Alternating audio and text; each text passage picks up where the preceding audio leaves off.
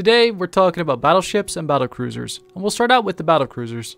Battlecruisers exist in a weird place in HOI4, as their unique properties put them in a role which they don't typically excel at for a plethora of reasons, including cost. Battlecruisers are essentially lightly armored fast battleships, which would theoretically make them good raiders. In the game, however, there are many way cheaper options that are just as good at the job, including but not limited to tactical naval bombers, submarines, and light cruisers. Generally speaking, you do not want to build battlecruisers unless you have a very specific idea in mind. Although less armor makes them cheaper to build than battleships, it also makes them weaker during naval combat and more susceptible to critical hits. The only upside is that their increased speed makes them more likely to avoid hits from capital ships during combat. Their big brother, the battleship, finds itself in the same position as the battlecruiser. The only difference between the two is that battleships have heavier armor and are thus slower, and also slightly more expensive. Because these ships are a significant investment, you usually don't build them but rather refit the existing ones you already have. Both battleships and battlecruisers are best used in bigger fleets, due to the fact that they require light screening and provide screening for carriers. Because the ships themselves and their gun modules are so expensive, they make excellent platforms to provide your fleet with air defense.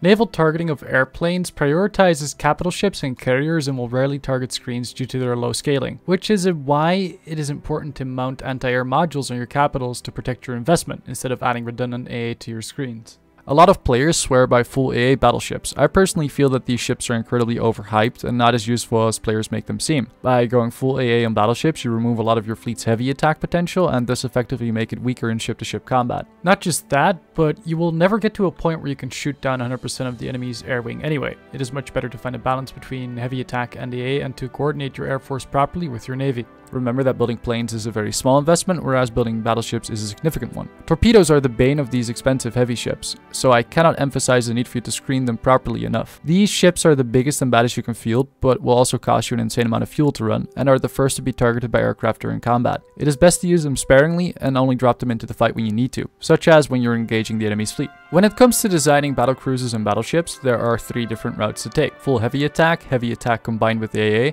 and full AA. A full AA battleship simply has all its top rows filled by AA. Full AA battleships are best used against fleets with barely to no heavy ships but a significant air force overhead. This ship template will give your fleet an impressive passive AA outside of combat and will make it difficult for planes to launch airstrikes so long as they focus on these ships. I personally do not recommend going all in on AA battleships, as it kills most if not all heavy attack potential that your fleet has. Relying on carriers alone is not wise. The second option is the most balanced and in my mind the best bang for your buck in the current meta. Regardless of what model battleship you use, you dedicate 2 of your top row slots to the best available anti-air gun and everything else to heavy guns. This provides enough passive AA to keep your fleet healthy during travel, while also being able to do significant damage to enemy air wings before the bombing phase. The fact it has so many heavy guns allows it to do a lot of damage in combat versus other ships, while not providing so much that the number of heavy attack becomes redundant. An alternative version of this template that works well would be using dual purpose guns rather than AA, as these provide both light attack and anti-air. This is especially useful if your fleet lacks heavy cruisers. The last option is the full heavy attack template.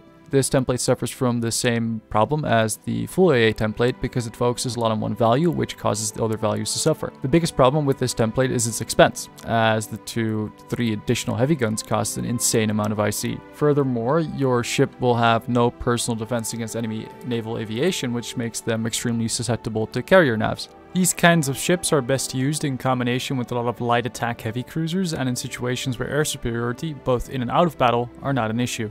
Once again, I do not recommend using this template unless you have a specific plan in mind. There are of course other variations of these templates, such as almost naked battlecruisers to be used for raiding. However, these above templates are the most useful when it comes to conventional navy compositions and will provide you the most bang for your buck in most fleet engagements.